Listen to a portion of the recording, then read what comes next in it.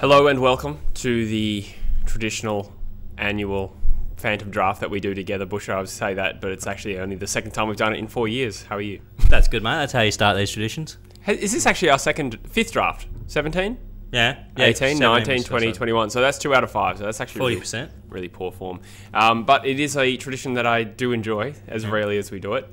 Essentially today we're going to be going through our top 40 Phantom Draft for the 2021 AFL Draft. How it's going to work is we're going to alternate picks and then just Except we're both drafting as our own teams because they both have 3 picks each. So Jesse's West Coast, I'm Dockers, just add a bit of fun. Yes, that's right. So we'll pick for our own clubs today as well, but we'll start at the top. I think we said I'll go first with pick one. Yeah, because that works out nicely for me as the Dockers. That'll organically go if you go first. Yeah, sweet. So we'll go all the way to pick 40, and maybe I'll add up a little graphic in there as well, and just give a little brief explanation of why we're taking that player. I understand that Cal Toomey's releasing his Phantom Draft later today, so it's really taken the wind out of our sails. But his will be interesting because he actually gets a bit of late mail, whereas we're just a couple of casual, handsome sort of draft followers, but we're not Cal Toomey or Nightmare or anything like that. Bush, how are you feeling towards the draft in general? I'm feeling pretty good. Yeah, as a Fremantle fan with 3 picks in the top 21 or 20 even. Yeah, I'm quite optimistic we can do some good stuff with those picks. I've heard a few talks of us trying to trade up and stuff, but I'd almost rather just stay put, get 2 good kids through the door instead of 1 really good kid. Yeah, you want to focus on kids you can really develop over a 4-year period and then maximise their trade value? Yeah, exactly. Adam Shearer. Josh Ward. Broke even. Yeah, exactly. So, so we'll go through the picks. I'll go first all the way through to 40, like I said. With the rule with bidding, we agreed beforehand would be if I say have a pick and I bid on a player, then you have the right as the other team to match the bid. I'm the matching club, yeah. And then I would stay on the clock in an instance, but you also have the option to allow Dacos to go to Gold Coast. I'll just do that for a laugh. Yeah, that would be funny. I did that in a Phantom Draft a few years ago. I allowed Viney to get taken with Gold Coast for pick 2. Anyway, yeah, you should have seen the scenes on bigfooty.com. Anyway, yeah, let's get into it, eh? I'll start us off with the North Melbourne Football Club with their number 1 draft pick. Have they had a number 1 draft pick for a while, if ever? I can't recall one. I don't know. Maybe we should look that up. But anyway, they're going to take their prized number 1 draft pick and not bid on a player. I think that's the way the news is sort of trending. They're going to take their potential marquee player in Jason Horne-Francis, who is a 184 centimetre explosive sort of midfielder forward who has been playing against men for the last year, and some say he could have been playing AFL this whole time, but he's a potential marquee player as that real match-winning type. So that's why North have, avoided trade offers for trading away this trade pick. Offers. Yes, yeah. There were some big deals offered for this pick. So North take Jason Horne-Francis and GWS is on the clock, Busher. Most people probably have Nick Dacos ranked higher than the person I'm going to bid on here, but I think Sam Darcy feels more of a need for GWS than Nick Dacos, so I'm going to bid on him first. That is stinky. I like it. I will match the bid, undoubtedly. That would hurt Bulldogs fans if that happens, because that obviously changes the amount of picks that they need to match and their resultant pick. But I like it. We're making it spicy. So tell us a little bit more about Sam Darcy. He's the notable key position prospect in the draft. He's sitting at about 204 centimetres, so about 6'8" in the old talk. He's still slightly built, but he's got plenty of frame to grow into as he gets older. He's more of like a Maxi King type of leading forward rather than a Crash Packs big sort of key forward. He's more of a long Eric Hipwoody, Max King type of guy. Yep.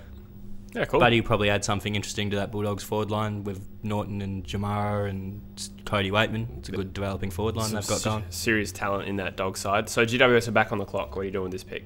I'll make another bid on the man I mentioned before, Nick Dacos, because at this point he's probably the clear-cut most talented player available. He's had a prodigious build-up to the draft. In an open draft, a lot of people consider him the number 1, even over Horne-Francis, who's been outstanding. I've sort of got him as a bit of an inside-outside mid, sort of how I'd classify him. He can add a bit of that class and silk on the outside like his brother, but he's also good at accumulating and getting the troops going. Yep, I like it. It's certainly a player they're probably looking to build their next little rebuild out around. Yep. So we got Horne-Francis pick 1, Sam Darcy went pick 2, Dacos pick 3. You're still on the clock, Busher, with GWS.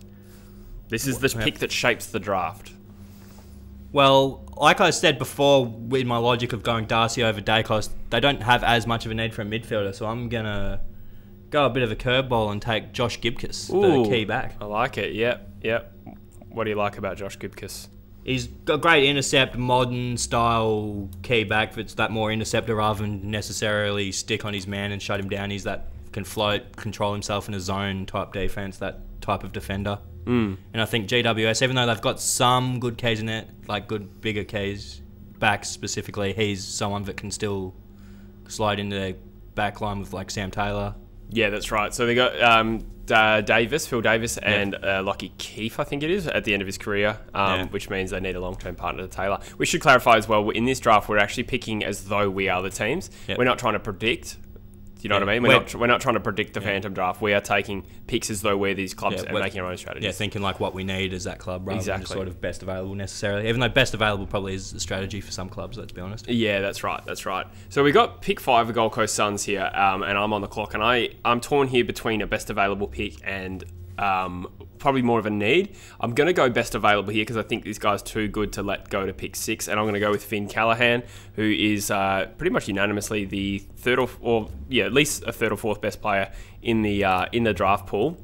Has that sort of taller, originally outside but also proven himself inside, explosive, midfielder who's been compared to Bontempelli as well. So I did have him above Gibcus as a talent. I was just sort of needs based. Yeah, Gibcus is going to be an interesting one where we don't know exactly where he's going to fall. It seems where he's actually rated on talent might not reflect where he's actually drafted because of the lack of tools in this draft. So you've got Adelaide with pick 6, mate. Ooh, I think Adelaide's dream scenario was Horn Francis, but that hasn't happened in this case. So I think they're going to have to settle for another midfielder because I think they would still look to another midfielder because I've said it on a previous video, I don't think they have any genuine A-grade midfield talent at the moment. Yep. So I think on that note, I'd probably go with someone like probably Ben Hobbs. I would take at this pick. Interesting. Just as that nuggety, even though he's a bit similar to some of the guys they do have, I still think he's a good enough talent to add something to Adelaide, and they're still building, so they need to probably go best available over someone who might be slightly more suitable. That's right. Yeah. Well, I'm torn here. There's a few options here. I didn't expect Josh Rochelle to be available here for the Hawthorn Footy Club at pick 7. I was originally thinking of a midfielder, but I feel like on best available basis, I think I'm going to take Rochelle because I don't think they expected him to be available.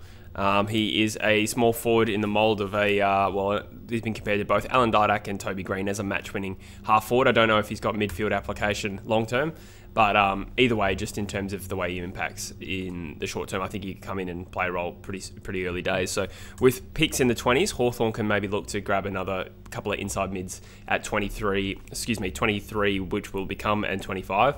So they're going to take Rochelle here. Fair and enough. You've got your boys on the clock with Fremantle. And I've just switched to my special Dockers-specific big board that I've made for this activity. There's 2 names in particular at the top that interest me. I think I'm going to go out of the 2. I'm going to go with Matthew Johnson from Subiaco. I like it. I think he's the one more likely to be taken sooner, so I'm going to lock him in. Yep. Cool. He's a big-bodied midfielder. They sort of compare him a bit to Scotty Pendlebury. He's a bit bigger. I'd sort of say he's a nice little Mundy-type replacement player. Like Mundy can give him a couple of years of pointing him in the right direction as he sails off into the sunset. Yep. I like that one. He's quite a unique sort of player in this draft as well. So, yeah, good pickup for Fremantle. I'm with Richmond here, and I think my original goals for Richmond this draft would have been Ben Hobbs, who's gone. The other one was probably Josh Gibcus as a best available tour. But there's another player here that is still on the board and perhaps may not actually be on the board in reality by this pick, but I'm going to take the best available Mac Andrew. Richmond are doing, kind of a full list rebuild in a sense, in that they need talent in every position. Certainly the midfield is a focus, but when you've got a Mac Andrew type available there as a potentially a very unique style ruckman with his athleticism as well. And like I said, plenty of picks in the 20s for them as well, so they can grab the midfielders later. So yeah, you're back on the clock with Fremantle rather. I think I might annoy a few Dockers fans with this one. I probably would have taken Mac Andrew with this second pick actually, but considering you've left Neil Erasmus to me, I'm going to happily take him. Well, you've annoyed West Coast fans with that pick as well. Yeah, I think the reason I said I might annoy some Dockers fans with that one is because they'd probably like the key position player to go with that second pick, but I think there'll be a good key available with our next pick, so I'm willing to take that gamble to get through our best available talent in Erasmus. To be honest, I would have been tempted to take him for St Kilda anyway, so yeah. Okay, we still got Josh Ward on the board here. I'm picking with St Kilda's pick 11. Yep. Oh, actually, are you? Because I'm picking with West Coast. I can pick it, but yeah, I'm guessing we're both taking Josh Ward. Okay, all right. I'll let you do the Josh Ward pick. All right, we'll take Josh Ward. He seems like he's probably a good target for St Kilda because he's one that's sort of mentioned a little bit, but he's not as open to moving as some other prospects. St Kilda's a team that needs probably another inside mid. He's a guy that they can get through the door and develop to fill a role in that midfield. I like it. I'm so torn here. So I'm picking for West Coast, just to clarify. That's why I didn't take that pick. Bush has let me take the West Coast pick. And I am torn here because I would have loved a midfielder in the form of an Erasmus or a Johnson, even a Hobbs as a sneaky chance. So I'm looking at two players here, Amos and Sin. And I think I'm going to bite the bullet and take the best available talent in Amos. Oh, but I think Sin is actually the better player. I think I'm going to go for the local talent in Amos, to be honest. The Eagles have Josh Kennedy retiring at the end of the year. That's all but a certainty. And they need, a partner to Allen, and Waterman's around, and Darling's, 30. So, yeah, Eagles fans aren't going to like that, but I actually think this kid is a ripper talent and high upside as well for a kid that was playing in the country. Sorry, travelling from the country to play and, his development. And I will say I did hate passing on him with those two picks because he is exactly what Freo needs because no one at Fremantle can kick accurately, and Jai Amos is an incredibly accurate key forward, kicking 51-14 for the year. I could see him and Allen being a very good long partnership for the Eagles, and I think Eagles fans look at that and cringe now, but in 5 years might be very happy that we ended up with that. So Essendon's on the board with you. Ooh. I think I might go with your other person you're tossing up with between these two picks and go with Josh Sin. Because I've got him mentioned here as a bit of a half-back, outside mid type of player, like that's sort of how he projects. I think Essendon could use someone like that still. Yep. I like it. And it would pace off their half-back line or even supplement their wing or whatever, depending on how they develop him. I was very reluctant to let him go, to be honest. I really wanted him for West Coast. He's an outstanding talent. Add something different to pretty much any list, I think. Port Adelaide.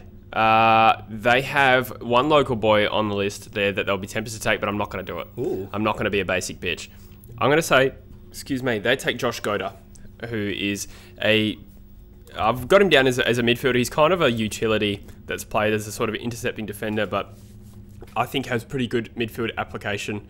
It looks like he reads the play well and uses the ball well by hand. Obviously, there's a few more things that go into being a midfielder, but I think he's potentially higher talent. Yeah, I'm a big fan of Goda. Like, if I took one of those key position guys with my top 10 as a Dockers person, he would have been someone I would have been targeting with that later pick, hoping they'd fall. Yeah, for sure. He's a bit of a riskier pick, but I think with Port Adelaide's history of nailing the draft in recent times, they can take a pick of this nature. Yeah. So GWS is on the board.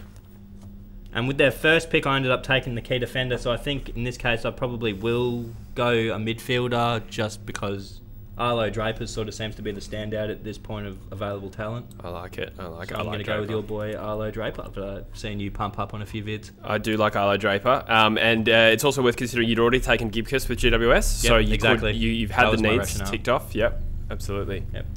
And all the rucks and stuff would probably be our range. Yeah, it's the construction going on next door. Thought it was an earthquake. Cool. All right. So the Brisbane Lions are up with pick 16, and I'm looking at two boys. One's an absolute bolter. Noah? No. I don't know. I want to take this guy early, but I don't know if you'll like it. Man, that is loud. Yeah. Brisbane, with pick 16, are going to take Jesse Motlop from South Fremantle. Oi. I have a feeling this kid will bolt. I have a feeling he will, and he's a very talented sort of small, medium defender. He's proven it at league level to an extent. Yeah, exactly. I think, and he's got a really good head on his shoulders as well. He does his own content, makes his own podcast. So anyone who does a podcast and is called Jesse is a legend. So yeah, Brisbane overlooking some really good talents there. I think that will be the big. Well, I don't necessarily think he'll go to Brisbane, but I actually would have taken him with GWS. So I believe they're keen. So Richmond's back on the board. This is one where I've probably half not picked him a couple of times because I've tried to slide him for that next Freo pick, but realistically, I don't think he's going to make it. Nazaya Wanganeen Miller. Ooh. as an outside utility midfield type player. I like it. I was hoping he was going to be there at 20 for Brisbane. That's why I didn't take him. Because I was hoping for Freo, because another outside, still might need another wing type player, so he would have been a good use of that. But more generally, he's a fast wing, skilled. Yep. Can be a real good link-up player for his team. Add a bit of class and silk. Yep. Nice one, I like it. Which gives me Sydney, and they are on the market for, I would say, maybe best available sort of inside mid, or a key position defender. And I think the best available one on the board is actually Jacob Van Rooyen. I'd already highlighted his name, going, yep, he's going to pick Van Rooyen, I reckon. Yeah, he's a very talented player from Claremont who has shown up in big games. I think he kicked 4 in a grand final, and he kicked the winner against South Australia when he's predominantly a defender and who can swing forward. So I think he projects as a very good player for Sydney. So they've taken 2 very good West Australian key position players in back-to-back years. Melbourne have traded in for this pick. They've got pick 19, and then they're on the board. Melbourne's a bit of a weird one, it feels like, because they've got just that much talent all over the board. I'm going to go for a bit of an upside pick here, actually. Yep. I'm going to take Mitch Nevitt. Mitch Nevitt. Ooh. I think he's got that potential to turn into an elite, genuine star type of player. So I think at this position and the luxury of how good they are, they can take a gamble on someone who could be good. Yep. Give him the chance to develop. I like it. Nightmare's a big fan on him as well. I think he rated him in the top 15 originally. I don't know, his latest rankings look a little different, so I can't remember off the top of my head. But I'll take Brisbane's second pick here. They do need a halfback flanker with a bit of class. So Darcy Wilmot is probably the best available player of that type. I took a Bolter and Jesse Motlop, and I'm going to supplement that with Darcy Wilmot as the best available. We'll take a little pause there and just sort of reflect on the top 20 we've got so far. First round. It's the first round. Is it the first round? Yeah, because the next pick's that Freo pick 19. This is the end of the first day, so that works out nicely. Yeah. Horn Francis went pick 1, Sam Darcy second. Nick Dacos was bid on with pick 3, so surprisingly Dacos comes after Darcy. Gibcus went pick 4 to the Giants. Callahan pick 5 to the Gold Coast Suns. Adelaide took Hobbs. The Hawks took Rochelle. Fremantle then doubled up with Johnson and Erasmus, and in between that, Mac Andrew joined Richmond. Josh Ward slipped out of the top 10 to join St Kilda, and West Coast were forced to take a best available talent in the key forward in Jai Amos. There was a couple of Joshes in Sin and Gota joining Essendon and Port, and then Arlo Draper made the top 15 to the Giants. I took a massive reach in Jesse Motlop with pick 16. I'm a big fan of his work, and Wanganeen Miller joined Richmond. Sydney got their key back in Van Rooyen. Mitch Nevitt bolted into the top 19, and Brisbane got their halfback flanker in Darcy Wilmot. So we'll take a little pause there and resume with round 2. All right, we are back for round 2. Fremantle has the first pick of day 2. Busher, who are you taking? And with this first pick, there's a clear person on my personal big board that's a few spots above the next highest rated player. I kind of alluded to it with my last Docker selection. I was hoping another key would slide to this pick. The top 2 I was hoping have both already been taken, but I'm going to go with my consolation prize in Jack Williams. Jack Williams, so that might be considered a reach to some. Yeah. But you wanted the key position forward. Yep. I like it. Interesting. And I don't think he's too far behind a Van Rooyen or an Amos as a key forward. Well, maybe behind Amos a bit as a key forward, but not too far behind Van Rooyen as a key forward. Van Rooyen's more of a swingman. True. So I'm happy to sort of settle for Jack Williams because I'm needed a key forward, not a key back. As Fremantle have plenty of key backs. Yeah, not so much key forward. That's true. You did put yourself in the position somewhat of needing to take a key forward, but I like it. You've got a good mix of players there, and Johnson and Erasmus in particular are very good. We've got North Melbourne on the board, and their need is possibly a key back. I've got a feeling I think they'll look at a key back after getting Horn Francis. I feel like their young midfield's pretty good. So in that case, I'm going to take Leek Aaliyah from South Australia. He's a slightly mature age key position defender with great athleticism, who is sort of sprung up boards. I think Nightmare in particular rates him really highly, whereas I don't know if Toomey has him so much on his radar, but I think North will reach a little bit for best player of the position they need. You've got Hawthorn in this position. They took not Callahan, was it? No, they took Rochelle. They took Rochelle earlier. So I think I can probably get away with a more inside mid type of player. So I might go with Tyler Sonsie. Nice. He's actually from Box Hill too, so there's that connection. I would have definitely taken that pick with Sonsie as well. Yep. I didn't even know it was from Box Hill. That's a nice little bonus. Yeah, That would have skewed me even more towards him if Yeah. I wasn't skewed towards him already. Yep, that's it.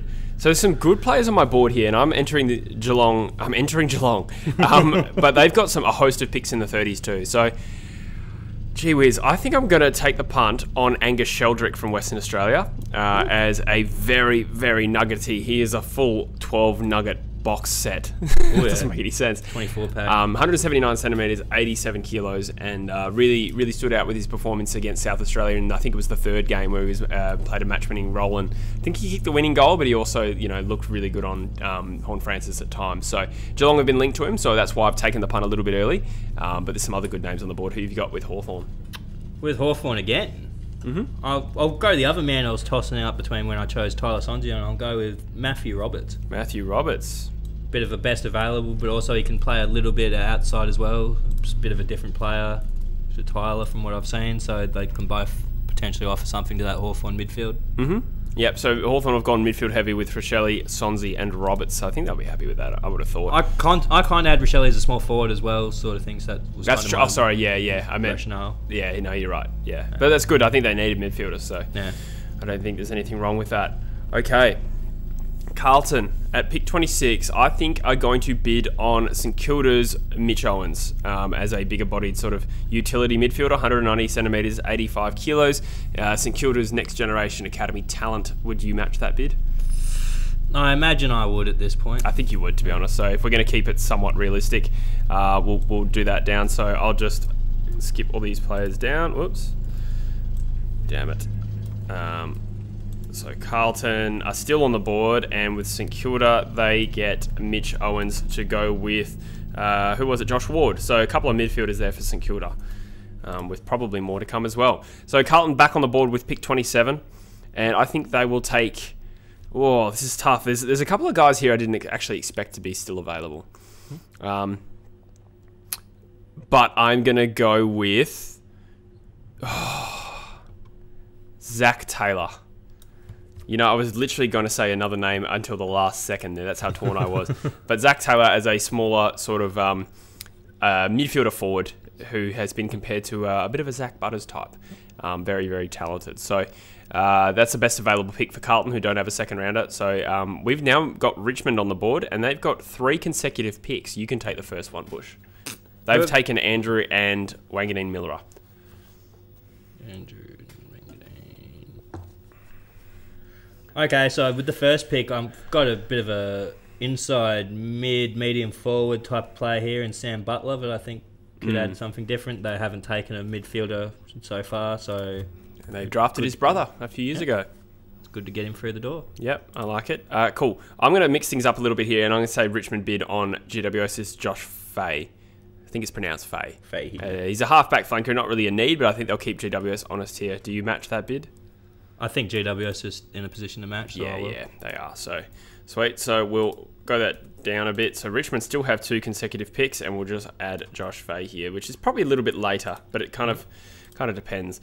I've got Richmond here. I'm still looking at the midfield in particular, and there's a few good talents still available. I'm going to go with Campbell Chesser as an outside sort of running midfielder, can play out in the back half as well as a sort of rebounding defender. But this is probably actually a little bit later than I think he will go, to be honest. I think he's a chance for top 20, but I had to go and pick Jesse Motlop to throw that out. So Richmond's back on the board. I think as Richmond, because so far they've taken Mac Andrews, a bit of a rock. They took, was it Manganine as second? Wanganeen, yeah. He's an outside mid. We took a couple of mids, so I'm going to go something a little bit different here and take Rhett Bazzo as a key defender. I like it. So, yeah, so they got 2 keys. They got a couple of outside mids and a midfielder forward. They probably could have, just reflecting on both of our picks generally, Richmond probably would look for a genuine inside mid somewhere in there as well. Who's sort of at that mark, really? I'm not sort of criticising you. I'm just sort of saying at that mark... there's a couple names that I don't want to give away. But yeah, but no, that's all right. Rhett Bazzo is probably the best available pick. And to be honest, I would have taken him with the very next pick with the West Coast Eagles. Although this does give me an excuse to take a genuine midfielder. Who we've got on the board? There's not a lot of midfield names, to be honest. I might bid on Marcus Windhager for St Kilda. Do you match that? I imagine I would. Yeah, I think you would too. Is there an issue with the Saints being able to match both of the guys they have to match? I don't believe so, to be honest. No, and and I think the ones we did bid on probably they came a little bit later anyway. So so St Kilda then get Windhager. So just to wrap St Kilda, they've got Owens, Windhager, and Ward. So some good midfield options there. West Coast back on the board. Oh, there's a couple of names here, but none of these names were the ones I'd considered for West Coast picks originally. And I feel pressure to take a midfielder because I took Amos with pick 12. I'll take Blake Howes from Victoria. We're probably more likely to go West Australian with this pick anyway. But he is a 190 centimetre midfielder forward, sort of more of a wingman if I'm not mistaken. Yep, outside mid, medium forwards, kind of what I've classified. Yeah, outside mid wingman, that's right. So West Coast add a player of that type to Jai Amos. You've got Geelong at pick 34 and they've taken Sheldrick. I'm going to go with the next best ruck prospect here with Toby Conway. I think they still need to get a ruck through their door long term, Geelong. So this is a nightmare draft. Easy one for me. This is a nightmare draft for West Coast. I was considering taking him at West Coast pick, but decided not to. Excuse me. Decided to go for a midfielder. So that hurt. Speaking of midfielders, I've got it. So who's Sydney taking? I took Van Rooyen, so I'll take a midfielder here. This is a player who might not actually go this early on draft night, but I think I'm going to take him for Sydney. It's Cade Dittmar from Western Australia, a very, very big-bodied, mulleted inside midfielder. I don't even have him on my boards. Yeah, well, I know Sydney have interviewed him 3 times, so I'm going off a little bit of a guesswork there based on some knowledge, but either way, I did sort of say that they did need that big-bodied inside midfielder, and at 35, Dittmar, they're going to go ahead of West Coast at 39 and take their man. So you have Geelong again. Geelong again? I might go... They've lost Jordan Clark in the off-season. Yep. They need another young outside runner. Mm-hmm. I'm going to go with the brother of Chad Warner, Corey Warner. Might be reaching a little, but... That's all right. I actually did not have him on my board. I don't know why, because he's a good player. I didn't have Dittmar on mine. Yeah, fair enough. Even on that. Yeah, so Corey Warner from East Fremantle. Yep. I've seen him play, and he's quite different to Chad. He's a very classy outside mid. He's got some good combine numbers, I believe. So yeah. He's shown he's got the physical attributes to be an outside player at the AFL level. Yes, that's it. We've got Adelaide at pick 37 as this draft starts to wind down. They have taken Ben Hobbs. And to be honest, I can't believe this bloke's still on the board, actually. Tom Brown from Victoria as a running defender. I was going to take him for Geelong if I had a pick around this range, but you've got all their picks. So I will take him for Adelaide as a running halfback. He was significantly higher than the rest of the names on my sort of list. Yeah. So I don't know off the top of my head Adelaide's real need for a list as for a halfback flanker, but he's the best available. Too good to go past at that point. So you've got Geelong again. Geelong again? Bloody hell. Okay, I'm probably reaching with this pick, but since I've gone a couple of sort of young guys, I'm going to go someone who can be a bit of a medium defender for them, but can also, has shown a little bit at Colts level in the guts, a friend of the channel, Jack Avery. Oh, yeah, nice. I like it. You could see him, because this is a little early for his range, I think, but you could see him going to a team that's got a series of picks there. Yeah, was sort of my rationale. I figured that you could get away, because he's only a year old, like, it's not like he's ancient, mature age player. But no, and he was dominating the Colts when he moved to Perth this year, and then Rezzies, and then he ended the side in the end of the year in the league. Back as a defender in league, yeah. So fantastic year from Jack, and friend of the channel. He's been on this podcast. Fingers crossed he gets picked up. He compared himself to a Charlie Ballard sort of intercepting defender. So that'd be great to see. So I've got the West Coast Eagles, and I've taken Amos and Blake Howes with my 2 picks. Yep. Boy, oh boy. I think I'm going to go with Hugh Jackson from South Australia as a very classy outside midfielder. He's sort of kind of not dissimilar to Corey Warner, what we just said about him. He's just a smaller bodied, maybe South Australian version.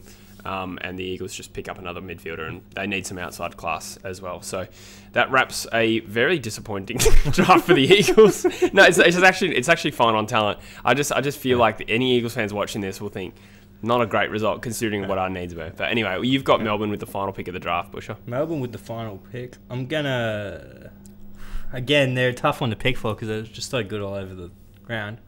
I'm just going to go with the name that's at the top of my board at this point, and that is Judson Clark. Judson Clark, I like it. Bit of a small forward and also can defend it. Just a small, versatile player. Mm-hmm.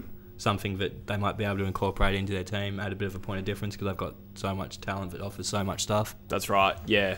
I like it. That's a very Melbourne sort of pick, and they've just picked Nevitt as well early in this draft. So I think they'll be happy with that. We've come to the end of the draft. One name I'm surprised didn't get through was Connor McDonald. I kept wanting to take him, but I didn't. But he's actually missed out on the top 40. But far crazier things than that have happened on draft night. I'll take you through the second round. Fremantle kicked us off with Jack Williams from East Fremantle. North took Lika Lear. Hawthorn got their man in Sonsi before Geelong pounced on Angus Beef Sheldrick. Hawthorn got Matthew Roberts. St Kilda got their first academy player in Mitch Owens before Carlton got Zach Taylor. Richmond went Sam Butler before Faye went to GWS. I'm not sure how to say it. I think it's Faye. And then Richmond took the double punch in Chesser and Bazzo, which is really disappointing. They're two players that I was really hoping would get to the Eagles. St Kilda matched a bid for Windhager before the Eagles took Blake Howes. The ruckman, only the second ruckman in the draft, joined Geelong at pick 34 in Toby Conway. Sydney pounced on Cade Dittmar. I'm absolutely falling apart here. Corey Warner, brother of Chad, joined Geelong. Tom Brown went to Adelaide. Our boy Jack Avery went to Geelong. And the Eagles drafted Hugh Jackson before finally Melbourne took Judson Clark. And that comes to the end of the draft. How do you feel about Fremantle's performance there with Johnson, Erasmus and Williams? I'd be very happy if we got those three through the door on the day. I probably do admit I probably was reaching slightly for Williams, but at the point with the other players I'd taken earlier, we still needed a key forward, and he was comfortably the best one available at that point. Yeah. Even though I was kind of hoping that Van Ruin or Amos would slide, but I knew it was unlikely when I made the choices I made early. Yep. I like it. Is there anyone that stands out as having dominated this draft? I mean, Richmond had 5 picks. They got Mac Andrew, Wangadine Miller, Sam Butler, Rhett Bazzo, Campbell Chester. That is actually a very, very strong draft. Equally, though, Hawthorn with Rochelle, Sonsi and Roberts did very well too. With the Eagles, my only regret really is just not picking up a genuine inside mid. We've got a couple of outside mids and Jai Amos, but I think Could you have gone Goda or something instead of Amos at that 12 possibly? We could have. I do just prefer Amos as a prospect slightly though. So, and I feel like we may feel the same way, but it could end up being completely the opposite. So, anyway, guys, that is the draft wrapped. Our top 40. Remember, this was not a prediction. This was just a fun game to see who we would take at the respective picks. Join us on draft day. By the way, are you free to do the live stream? Wednesday, Wednesday and Thursday. What time? It's 4 till 7 both days, I think. Doable. Okay, yeah, sweet. I'm pretty sure it's Perth time. So we'll double check that. But yeah, we'll be doing the live stream, guys. So tune in and that will just about wrap the year. Maybe we'll do something post draft. But coming to the end of it, guys. So thank you so much for everything this year, and we'll see you when we see you. Well, we'll see you at the draft. Yeah. Cheers, guys.